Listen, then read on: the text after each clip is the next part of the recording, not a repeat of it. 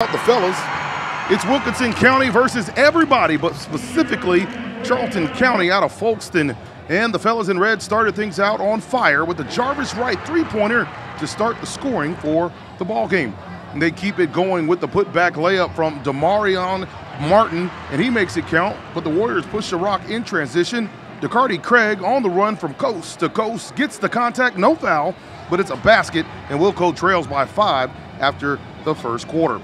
Wilco making it close in the second quarter with a couple of back-to-back scoring possessions from Quavion Hill from the outside, then also off the glass in the paint, and the lead for Charlton is shrinking. Then the Blue Storm whirlwinds with a Justin Stanley jumper to tie the game at 16, and the Blue and Gold are fired up in their home away from home. But before the half, Jarvis Wright for 3, bang, bang, bang, and it's a low-scoring affair, 19-16 at the half. Fast forward to the fourth quarter, Wilco still trailing to Charlton. Warriors Justin Stanley with the 3 ball. A get in there, yeah, that's money to cut the gap to 3 points. And a couple possessions later, Quavion Hill takes the lead by 1 for the first Wilco lead the entire game.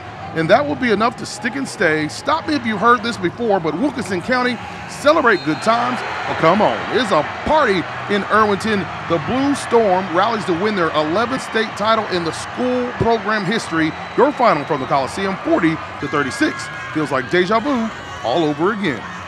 It feels good, man, and to do it with a group of guys like I have and a coaching staff like I have, man, we're putting in a lot of hard work, time, refocus during the playoffs, and got it done, man. We've been here, and then we played a tough schedule this year. We had games where it didn't go that way in those defensive games. Both teams was great at defense, and you just have to grind, like I said, grind those games out, and I feel like our experience with our tough schedule took over in the end.